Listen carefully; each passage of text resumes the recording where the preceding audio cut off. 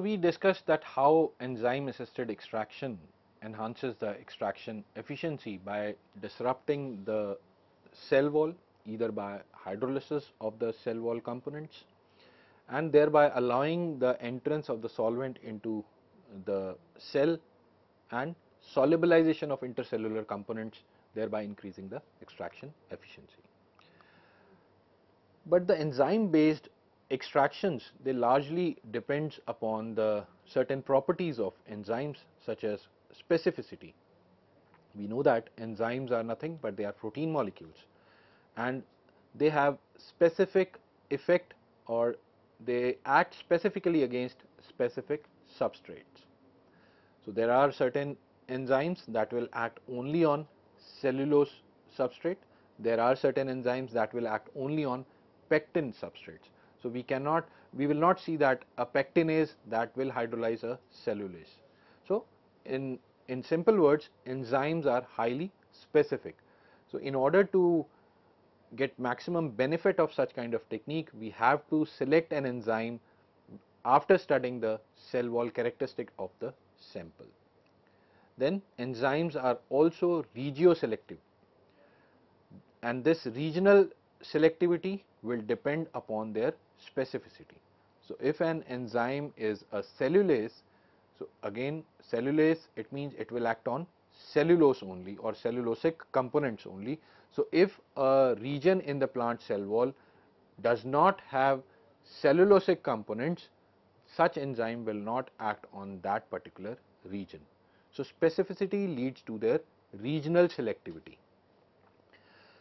Then the efficiency of enzyme assisted extraction also depends upon the ability of the enzymes to conduct or to hydrolyze the cell walls under mild conditions. Why mild conditions are important? Because if we are using extreme conditions for the enzymatic actions, and these extreme conditions could be of pH or temperature or enzyme concentration, then such conditions may also lead to the degradation of these bioactive compounds which we are extracting out of the plant cells. So, in order to extract out components without altering their chemistry, without altering their properties, we have to select enzymes that can act under mild conditions in order to retain the original chemistry of the compounds we want to extract from the plants. There are different types of enzymes that are used in this process. We discussed that cell wall has different components. Cellulose is there, hemicelluloses are there, pectins are there, lignin is there, proteins are there. So, we use different types of enzymes because enzymes are specific. We use celluloses to hydrolyze cellulosic components. We use hemicellulases to hydrolyze hemicellulose. We use pectinases to hydrolyze pectin components. We use proteases to hydrolyze the structural proteins that are present in the cell walls. And many a times it has been observed that using the mixture of different enzymes, mixture of celluloses with hemicelluloses or celluloses with pectinases has shown better results, and nowadays you will see commercially cocktails of different enzymes are available, which we are going to discuss when we will discuss the effect of type of enzyme on the extraction process. So, here we will discuss about different types of enzymes. So, coming on first to cellulases. Now, as the name indicates and as I told you that these enzymes largely act upon cellulose that is present in the cell wall, and cellulases is nothing but an umbrella term which constitute three different types of enzymes, and these three types are endogluconases, example is endo 1,4-beta D gluconase enzyme, then exogluconases, and examples are cellobiohydrolases. This is a class of exogluconase, and under cellobiohydrolase, example of enzyme is 1,4-beta D glucan cellobiohydrolase enzyme. Then the third type of cellulase is beta glucosidases, and cellobiase is a class of beta glucosidase. An example of cellobiase enzyme is beta D glucoside glucohydrolase enzyme. Now, as the name endogluconase indicates, it hydrolyzes the internal 1,4 glycosidic bonds present inside the cellulose structure. Now, once these internal 1,4 glycosidic bonds are hydrolyzed or are broken by endogluconases, certain oligosaccharides of cellulose are released. Now, these oligosaccharides, once they are released, these are acted upon by the exogluconases or cellobiohydrolase enzymes. Now, these enzymes, they further hydrolyze these cello-oligosaccharides that are released after hydrolysis of the cellulose crystal or the cellulose structure. This enzyme exogluconases, after hydrolyzing oligosaccharides, they give rise to certain disaccharide structures which we call them as cellobios. Now, these disaccharide structures or cellobios are further acted upon by beta glucosidases, which is the third type of cellulase enzyme. Now, these beta glucosidases, they further hydrolyze cellobios and they give rise to glucose molecules, which is the monomeric unit of a cellulose. So, this is how cellulase enzyme, they hydrolyze the cellulose. In this image, you can clearly see the action of three types of celluloses. First one is the structure of cellulose, and it is acted upon by the endogluconases, which break down the internal 1,4 glycosidic bonds, giving rise to certain cellulosic oligosaccharides. Now, these oligosaccharides are then acted upon by exogluconases, giving rise to disaccharide structures, cellobios. And finally, the cellobios are acted upon by beta glucosidases, giving rise to monomer structures of glucose. Now, cellulases are produced commercially by fermentation of different microorganisms, specifically fungi and bacteria. And fungi belonging to genus of Trichoderma, Aspergillus, Penicillium and Pleurotus. All these fungi are used commercially, and amongst these, Trichoderma raceyi is the most widely used species of the fungi that is used to produce large amount of celluloses. And among different bacteria, Bacillus pumilus, Bacillus mycoides and Bacillus cereus are largely used to produce the cellulose enzyme after fermentation process. These enzymes have wide variety of uses in different types of industry. They are used for the treatment of wastewater, wherein they hydrolyze the cellulosic structures that are present in the water. They are also used in bakery industry in order to improve the rheological properties of the dough, and these properties are improved by hydrolysis of the cellulosic structures that are present in the wheat or the grains. Then it is also used in textile industry, wherein it helps in improving the smoothness of the fibers of that fabric, vis-a-vis it also helps in reducing the pilling effect of the fiber.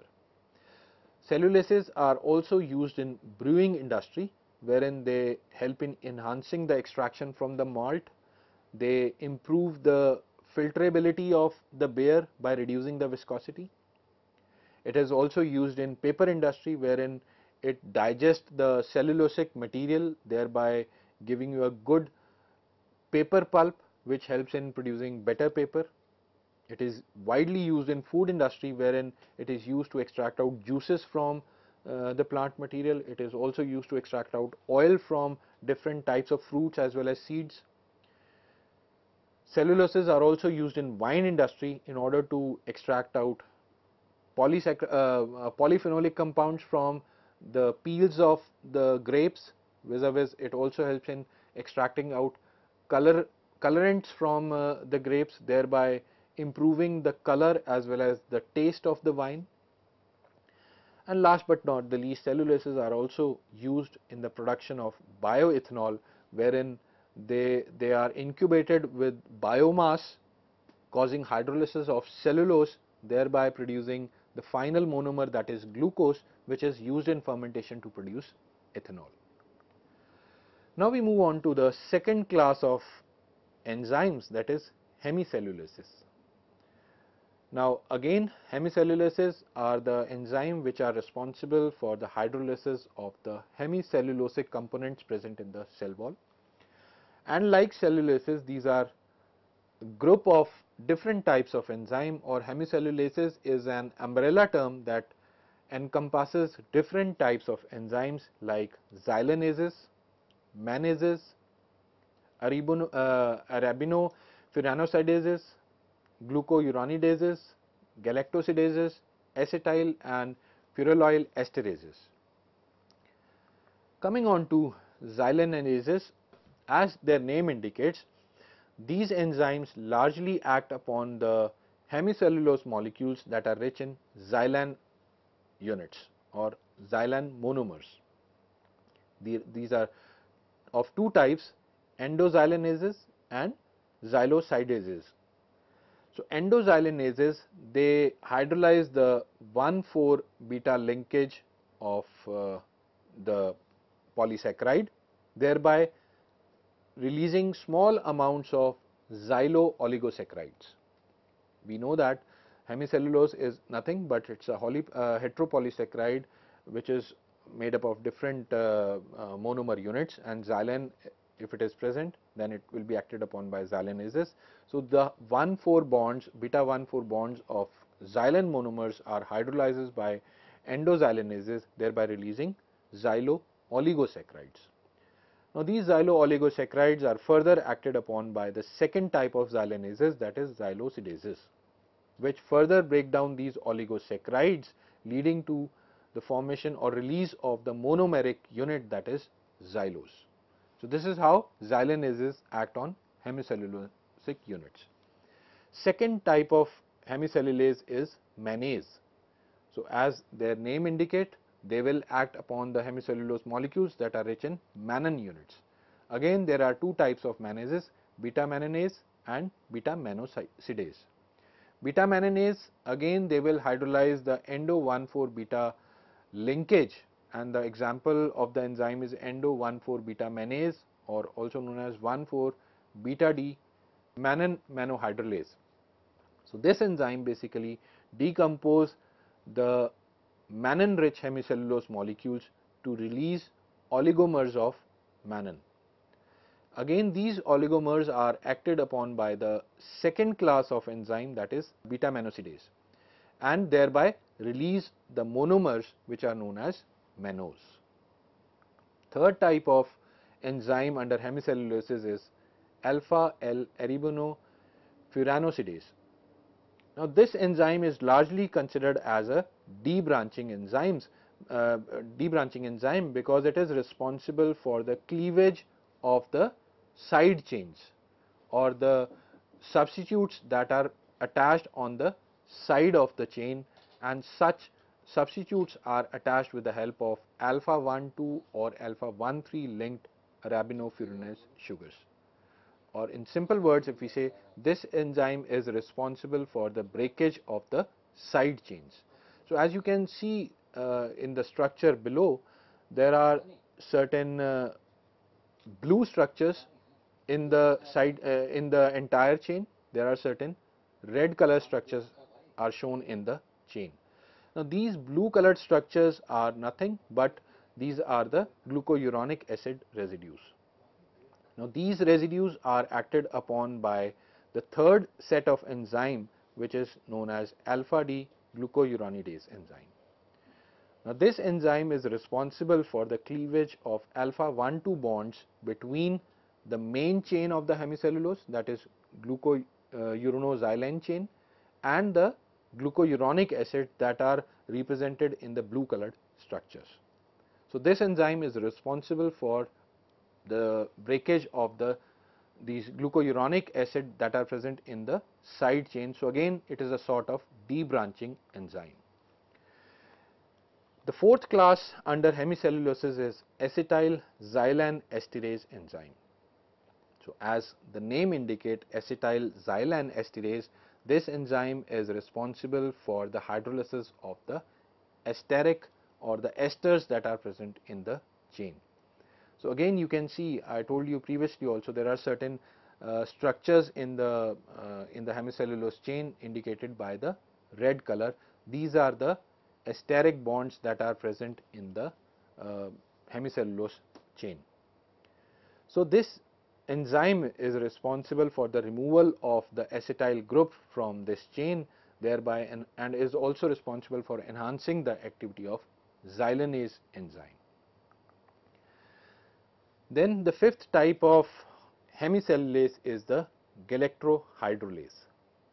This enzyme hydrolyzes alpha-1,6 bonds from the backbone hemicellulase chain and releases the alpha-1,6 linked D-galactopyranosyl substituents.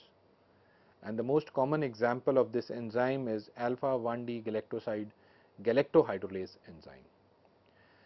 And the last one is the phenolic acid esterase.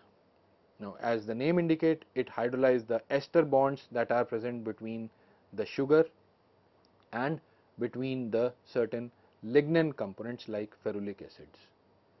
So, examples are ferulyl esterase, which break down the bonds between ferulic acid and arabinose. We also have para-coumaryl esterase, which break down bond between coumaric acid and arabinose. So, these are the various enzymes that fall under the hemicellulose category. So, here you can see the structure of a hemicellulose chain, and you can see different enzymes under hemicellulases. They act at different positions, because hemicellulose is a heteropolysaccharide. It is also having side chains or the branches also. So, there are, in this figure you can clearly see different components of hemicellulose, different types of hemicellulases hydrolyzing different types of bonds that are present in a hemicellulose chain. Now, like celluloses, hemicellulases are also produced with the help of microorganisms, and largely fungi and bacteria are used as source for their commercial production. Fungi belonging to the genus of Aspergillus and Trichoderma are widely used, and bacteria, Bacillus is the major species. Bacillus species are largely used for the production of hemicellulose at commercial scale. Now, we move on to the third type of enzyme, that is pectinases. As their name indicate, pectinases, they are responsible for the degradation of pectic substances. Now, pectins are again, they are heteropolysaccharide. So, therefore, pectinases are again complex heterogeneous group of enzymes like cellulases and hemicelluloses. And again, these pectinases are produced with the help of various kinds of bacteria and fungi if you want to produce these enzymes at commercial scale. Depending upon their action, we can categorize pectinases into protopectinase, depolymerizing pectinases and pectin esterases. Now, protopectinases, as we are going to discuss ahead also, these are the enzymes, these are the first enzymes that are required to hydrolyze pectin. Then depolymerizing enzymes are responsible for hydrolyzing the pectin chains. Either they hydrolyze the chain or they cleave the chain. So, depending upon their mechanism, we have hydrolyzing pectinases and we also have cleaving pectinases. And pectin esterase are the enzymes that are responsible for breakdown of the ester bonds that are present in the pectin molecule. So, coming on to protopectinase or pectinosinase enzymes. Now, these enzymes are largely found in the unripe fruits, and therefore, they convert insoluble protopectin into the soluble form of pectin, and therefore, such enzymes, protopectinases, are also largely used in food industry in order to release juices from the fruits. Now, as I told you, it is the first enzyme that initiates the degradation of pectin because it converts protopectin into soluble form of pectin. Second is the pectin esterase. or the pectin methyl or acetyl esterases. So once the pectin gets converted into soluble form of pectin, these enzymes come into action and they catalyze the deesterification of methyl ester linkage of galactouron backbone of pectin, giving rise to pectic acid and methanol. Now these enzymes have largely been found in the fruits, leaves, flower, stem and roots of the higher plants. Now once this deesterification occurs, the resultant products that are obtained, they are further acted upon by depolymerizing pectinases, and I remind you that depolymerizing pectinases can be of hydrolyzing type as well as of the cleaving type of pectinases.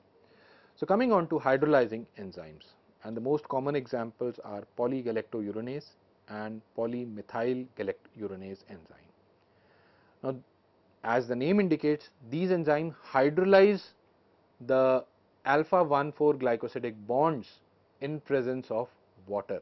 So they cause hydrolysis of these bonds in presence of water to produce polygalactouronate and polymethyl galactouronate. Second category is of the cleaving enzymes, which include pectin transaminase or transeliminase enzymes, and the most common example is polygalactouronate lyase and polymethyl galactouronate lyase enzyme.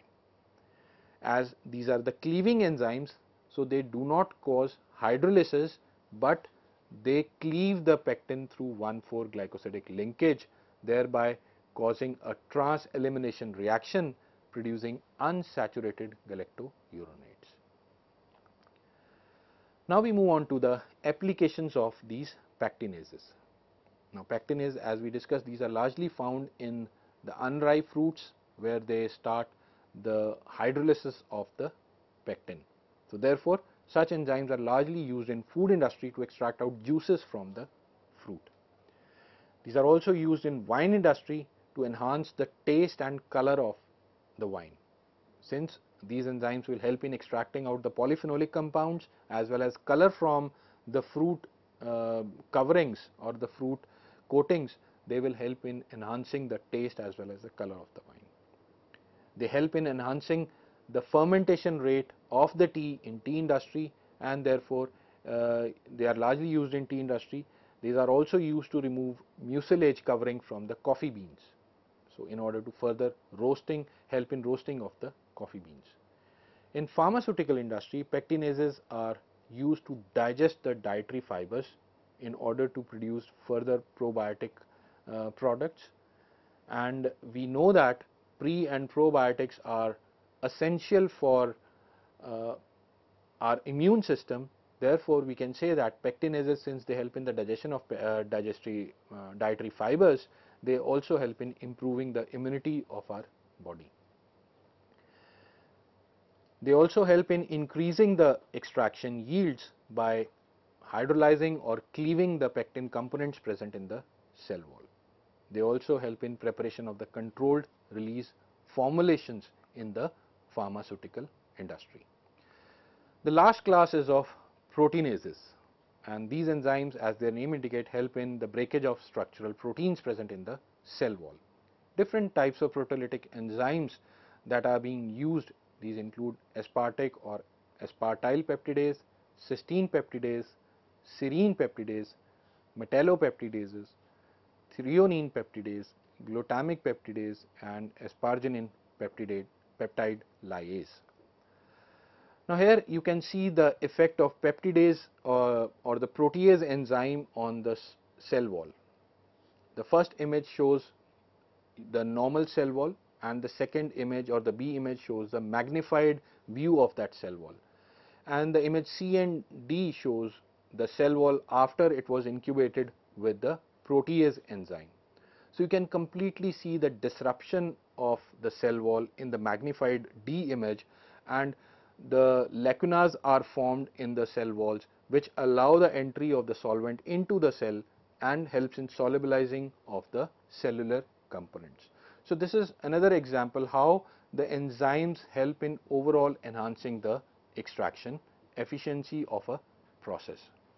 So friends, in the next lecture we will continue with the steps involved in the enzyme assisted extraction, factors that are that will affect the extraction efficiency, and we will also discuss about the applications of this process.